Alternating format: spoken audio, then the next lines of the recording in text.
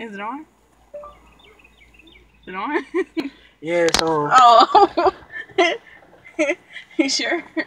100% positive. Just showing up. No. Chilling. Oh. You gonna have to get out. You want in my video. Yeah, still recording. So this is it's a green tea frappuccino from Drugs Starbucks. in there, something. No. Why you start recording? I ain't start recording. Well, why is the camera on my leg and not my face? Get it on my face! You laughing? Oh, man.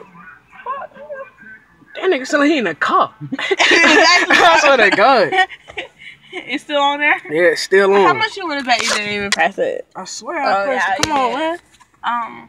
Like I was saying, this is a green tea frappuccino from Starbucks with the matcha powder in there. I get it all the time instead of coffee because green tea naturally has caffeine in it. This time I got 3 pumps of protein powder added to it, and I got 6 pumps of sugar-free vanilla, light ice.